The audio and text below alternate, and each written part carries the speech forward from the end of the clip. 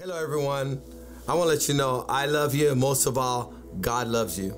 And I know we're living in an uncertain time, but there's something that's really certain, and that's God and His Word. In Jeremiah 29:11, He says, I know the plans I have for you, and they're plans for good and not evil, hope in the future. Why would He give us that scripture? He would give us that scripture so when we are in times that it doesn't look like there's a future, or there's little or no hope in our circumstances, we could refer to that scripture and realize God has a plan. And you know what that means? Is that God's plan is going to prevail. We're going to have a hope. We're going to have a future.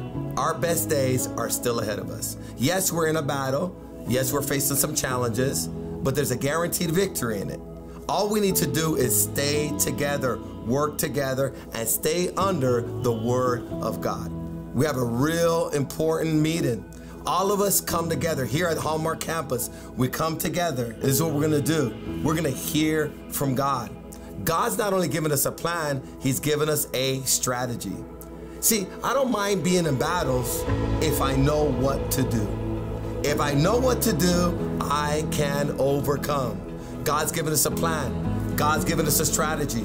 And tonight, the army's coming together. Bring yourself.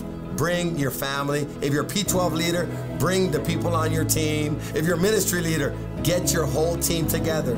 Who knows, this could be the last live service that we're in for a couple of weeks. We don't know how Sunday morning is going to work out.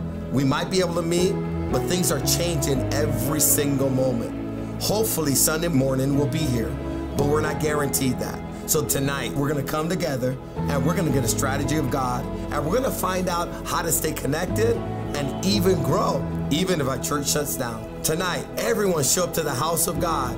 It's going to be an amazing service where you're going to be filled with faith, wisdom, strength. And this is what we're going to do. We're going to come together as a team, as an army.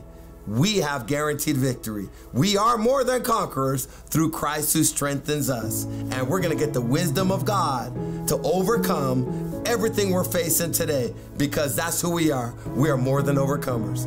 God bless you. We love you tonight at 7 o'clock. Love to see you there. God bless.